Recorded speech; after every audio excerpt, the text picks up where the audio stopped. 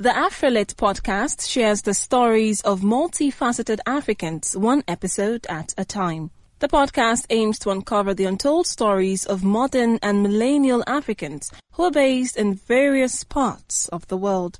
Each episode gives listeners an opportunity to learn and experience conversations that showcase who they are and their global perspectives in our ever-changing world. Be sure to listen and subscribe to the AfriLit podcast on Spotify or wherever you listen to your favorite podcast. You can also follow at AfriLit Podcast on all social media platforms.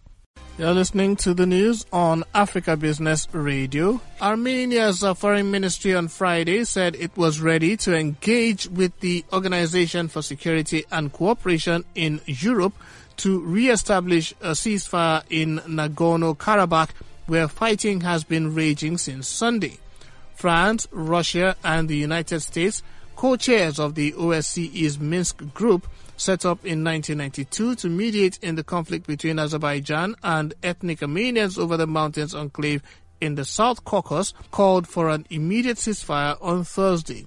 Turkey, however, said the three big powers should have no role in peace moves.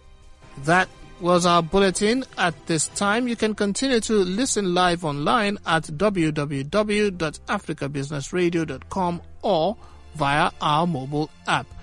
I'm Bimbola Woyole. Thanks for listening.